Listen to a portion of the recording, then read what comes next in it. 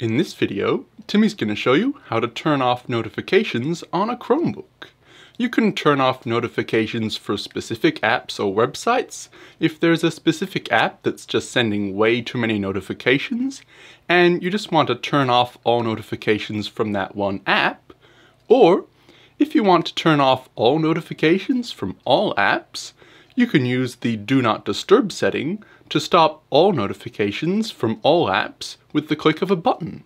And then, if you want, you can turn them all back on just as easily by turning Do Not Disturb off, which is great if you just don't want to be disturbed for a while you're focusing on one specific thing.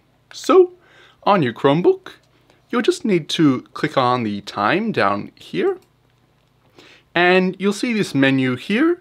This menu might look something like this when you first click on it, but if it does, that's okay. Just click on the up arrow here, and it'll look like Timmy's menu. And now, you'll need to find somewhere here an icon that says notifications. So, it should look like this with the circle and line across it, and say notifications down here. And now, if you just want to turn on Do Not Disturb to turn off all notifications, you can just click on this icon here, and now it will be on Do Not Disturb.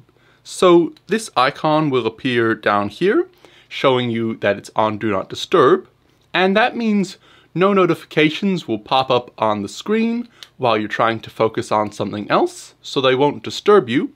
And down here, when you receive notifications, you would normally see a number of how many you've received, but while you're on Do Not Disturb, you won't see that number. You'll just see this little icon instead, so you really won't be disturbed by any notifications. If you click on this time again here to bring up this menu while you're on Do Not Disturb, you will still receive your notifications, and they will actually still appear up here where they normally sit around after they've come in, but they'll never pop up on the screen or anything like that. So you'll still be able to access them if you need to, but you won't see any notifications unless you actually go and look for them. So that's all there is to that.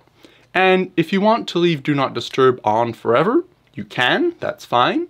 But if this was just temporary while you're working and focusing on something specific, when you're ready to turn off Do Not Disturb, all you need to do is come back into this menu here and click on the icon. The icon will be blue now because it's currently on, but you can just click on that again, and now Do Not Disturb will be off, so it will go back to normal. So that's really cool. But if you want to completely turn off notifications for a specific app so that you'll never receive an Instagram notification or something like that, you can do that too. So if you come in here to this menu here and find the notifications button again, so it's this icon with the word notifications under it. This time you'll actually need to click on the word notifications, so don't click on the icon, click on notifications here, and now you'll see a list of all your apps with checkboxes next to them. So to turn off notifications for a specific app, you'll just need to find the app in this menu and then untick the checkbox. So Timmy will scroll down here, and here's Instagram, so maybe Timmy wants to turn off notifications for Instagram. So Timmy will just click on that box to uncheck it, and now all Instagram notifications are turned off. And because notifications for this app have been turned off completely, it won't affect this app when you turn Do Not Disturb on and off like Timmy showed you before. Do Not Disturb will only affect apps that can send you notifications, and apps like this where you've completely turned off notifications will just never send you a notification no matter what. So you can keep turning Do Not Disturb on and off, and that will change the notifications for all apps that can send you notifications, and apps like Instagram just won't ever send you a notification. So that's all there is to it. So hopefully you found this video helpful, and if you did, please click on the thumbs up button down below, and Timmy will see you in the next video.